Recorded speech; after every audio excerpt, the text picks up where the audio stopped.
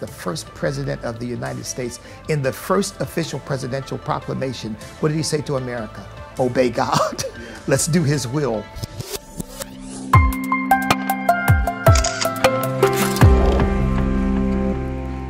E.W. Jackson, I am so thrilled to have you here. You have said that the left is focused on social injustice in America.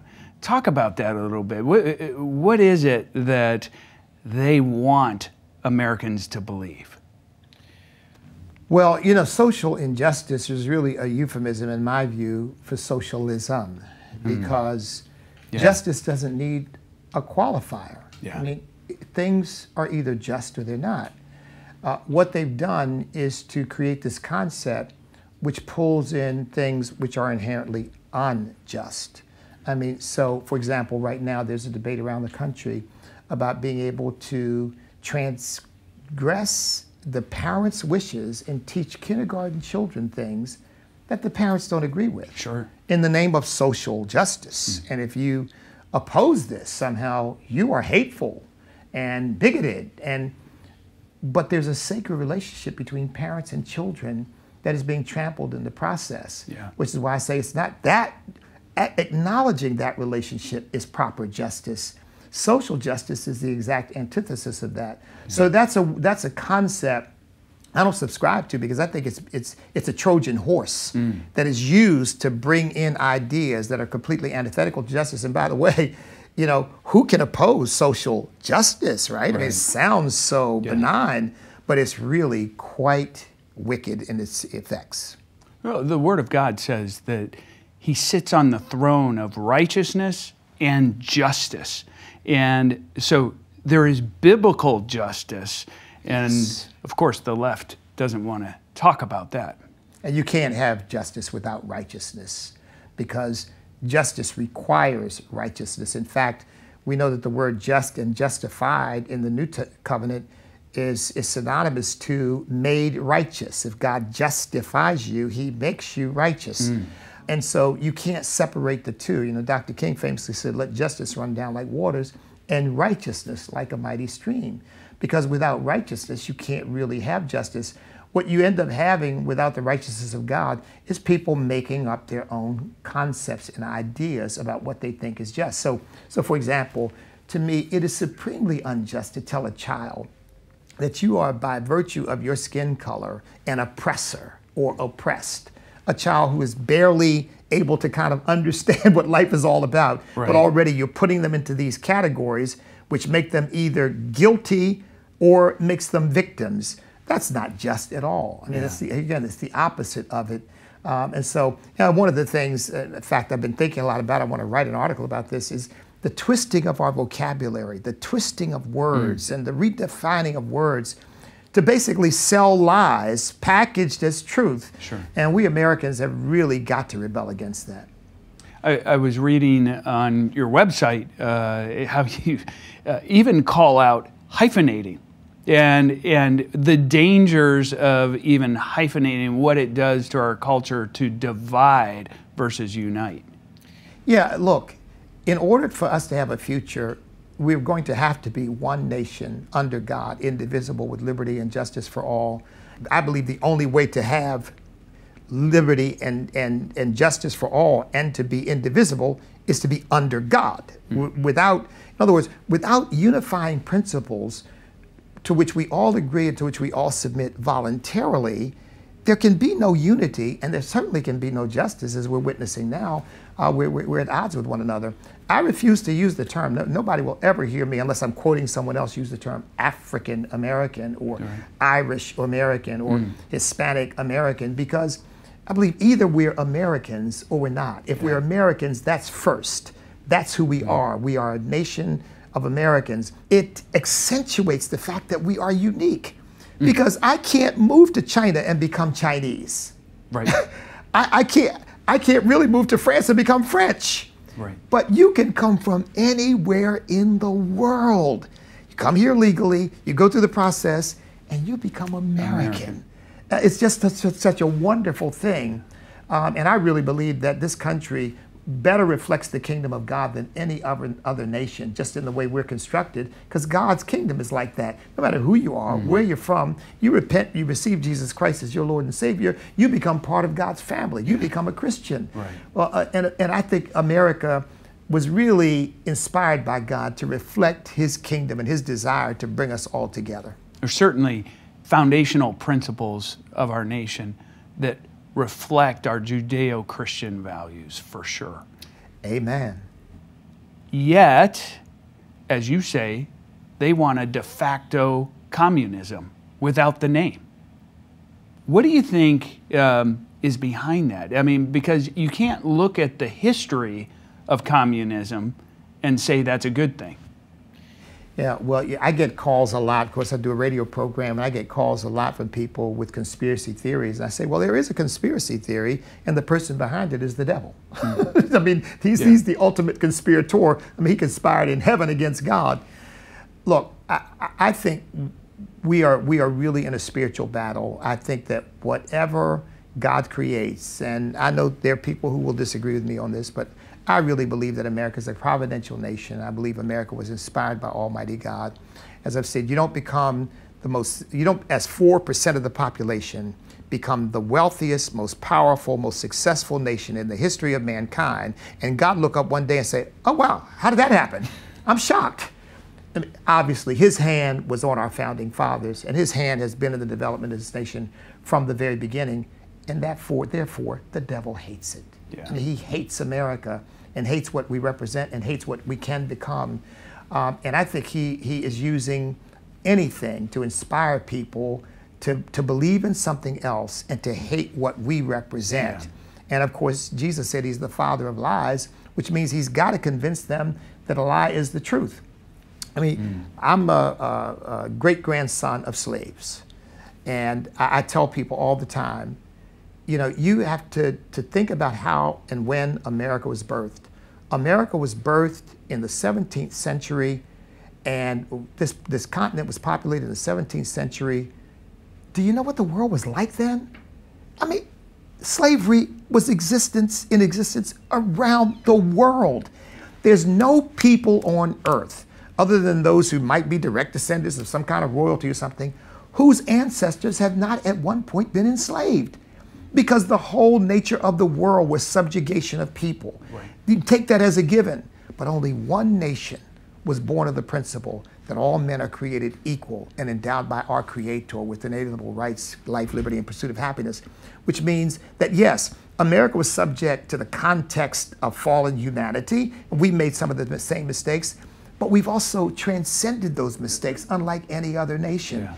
And so we've got to help our young people understand the greatness of our country, the nobility of our country in the context of the world. I say, now look, if you want to compare America to heaven, okay, yeah, you got a lot to complain about, you know, because America's not heaven. But if you want to compare America to the rest of the world, find me a better place that has done more for people, raised the standard of living, helped more people to fulfill their God-given potential than our country. It doesn't exist. So I try to help people understand that so they can truly be grateful to God for the privilege of being Americans. And what you just described is the principles behind your organization, Stand America. I mean, it's all about the uniqueness of America and our need to be able to stand for it. I've heard people say that America has fallen for two main reasons. Number one, as Christians, we're not sharing our faith. And as Americans, we're not standing for the uniqueness of our nation. And I think both are true. Both are true. Look, our founding fathers wisely did not want us to have an official religion. And I believe in that. I believe that America should not try to somehow designate something. This is our Christian religion, because I think the moment you do that, you kill it. Because now it's no longer voluntary. It's now sort of by government edict. On the other hand, American culture is Christian. I mean, it's just undeniable, no matter how much people try to deny it.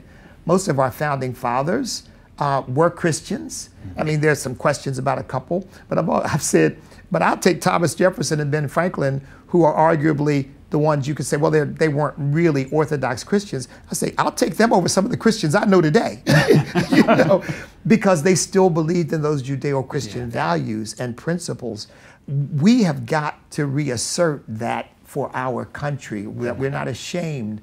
You know, America's predominant culture, India is Hindu. 98% of the people in India are Hindu.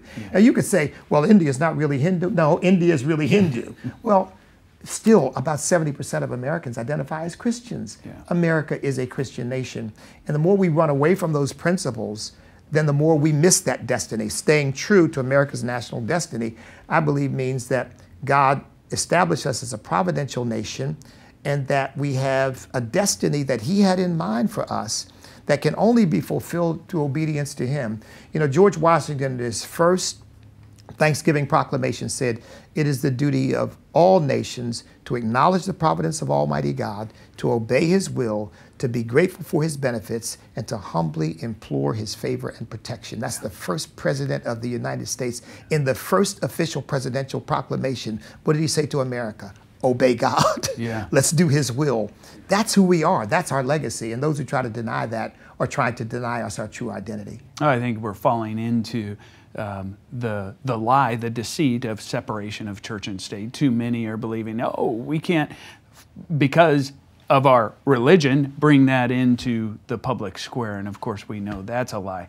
Right. But that was intended to protect the church and Christians from the state, not stop Christians from getting involved in the political and public policy arena. So yeah, but that's been, here again, that's another lie, that's another way in which our history has been twisted. So we need to stand. We've seen that. You're in Virginia. So we've seen this happen recently, where people are starting to wake up to this attack on families, on kids, and we see it in the school boards. And I think it's probably a reason why the governor got elected, is because people are saying, hey, we need someone who's going to stand for true values, traditional values. We're sick of all this nonsense. And the governor's a Christian, and the lieutenant governor's a Christian, and the attorney general's a Christian. And in that election, Republicans and conservatives took back the House. Look, that's why I love your organization, My Faith Votes. Leading up to that election, I had a lot of people call me on the radio and say, I hear you, but you know, what's the point? Because they're going to steal it, and we're going to be cheated out of it. And I would always say, you know, you can never win if you take that attitude. You've got to do everything in your power. Well, let's make sure that the elections have integrity, but you've got to vote or you're not even in the arena. That's right. And then when we won in Virginia, I would say to people, I told you, you know, it is possible to win, but you've got to stay in the fight. So yeah, I am encouraged by Americans, I think all over the country, waking up, and I think Virginia was a bellwether. Well, here's what happens as consequences of elections. So we have that governor's race in Virginia, and the governor comes in and immediately starts putting into place new policies that, you know, are for the family, are for traditional values.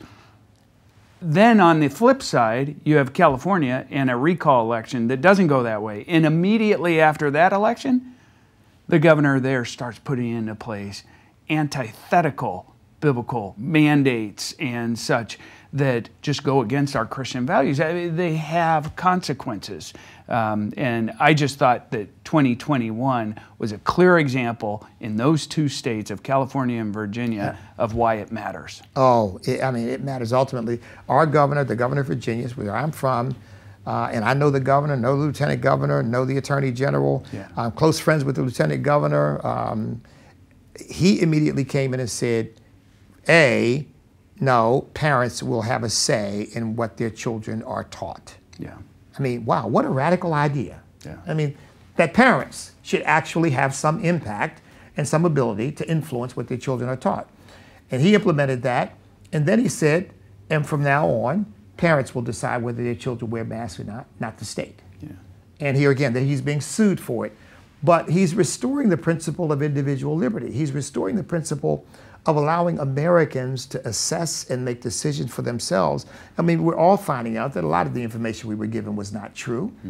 It was given to manipulate us, to make us do certain things. And he's saying, you know what, Americans are smart enough, wise enough to make their own decisions. Yeah. And we've also learned how many children have been affected by having to wear masks all day long. Sure. It's affecting the mental, emotional. Yeah. And yet it's pushed as if questioning it is somehow like, to violate some great principle. It's just bizarre. Yeah. But thank God that the election demonstrated what happens when people stand up for what they believe in and go to the polls and express those, which I hope is what's going to happen in 2022. Yeah, so EW, in 2022, we have nearly 100,000 elections that are happening. 81,000 school board elections, not to mention everything in Congress. What is the word you would give to that person who's questioning whether or not they would vote? I would say 2022 is the year of breakthrough. But you've got to do it. If you want to see this country reverse this direction we've been on, to slide into this radical progressivism, this sort of anti-American mindset of literally teaching kids to hate our own country, you want to see that reversed, you've got to take the action. I believe God is with us because we're standing on biblical principles. So I know He's with us. But if we don't do anything, if we sit back, if we take it for granted, then we will end up perhaps in worse condition than we were before. So I would say to every single American who believes in our way of life, believes in our Constitution, believes in Judeo-Christian values, and believes in personal responsibility, you got to get out there and you got to vote. You got to support people who represent your values at every level. From the school board, of course we don't have a presidential election, but all the way to the White House. At every level, we've got to get fully engaged and involved. I'm a Marine Corps veteran, and we were taught in the Marine Corps, you don't quit. You don't back down. You don't stop until you win. And that's the attitude, I think, of Americans. I think that's an American attitude. We got a kid in Virginia Beach. I love talking about this kid. He was born with no legs. He is the champion wrestler in high schools in Virginia. Because he just wouldn't quit. He wouldn't allow the fact that he has no legs to stop him from wrestling. And when you get into the ring with him, brother, you've got a battle on your hands because his upper body strength is made up for the fact that he has no legs. And I just thought, see, to me, that's iconic America. That's Americana because that's who we are as a people. So if Americans will stand up for who we are and what we believe in, without hatred, they can call us haters all they want, without hatred, without venom, just doing what we know is right, we're going to win. Yeah, well, that's a good word. EW, if people want to get connected with you, how do they do that? They can just go to our website, standamerica.us. Standamerica.us. People can learn more about that at our website, standamerica.us. Excellent. Thanks for being here. Thanks for having me.